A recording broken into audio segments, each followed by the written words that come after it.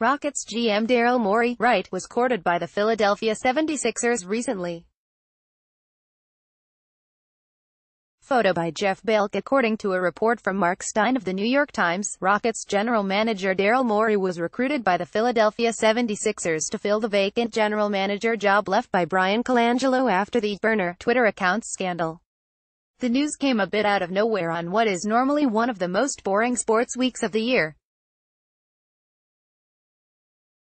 Morey, who has spent 12 seasons as the GM of the Rockets, apparently rebuffed the efforts of the 76ers.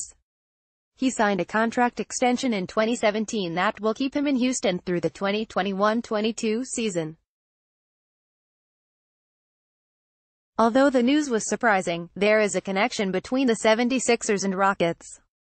Former 76ers GM, Sam Hinkie, who preceded Colangelo, spent 7 years with the Rockets in various roles, first under Carroll Dawson and then Morey. It's not crazy to think Morey would have interest in Philadelphia when you consider their young, talented roster, but he is clearly invested in Houston both as a city and the Rockets as a franchise.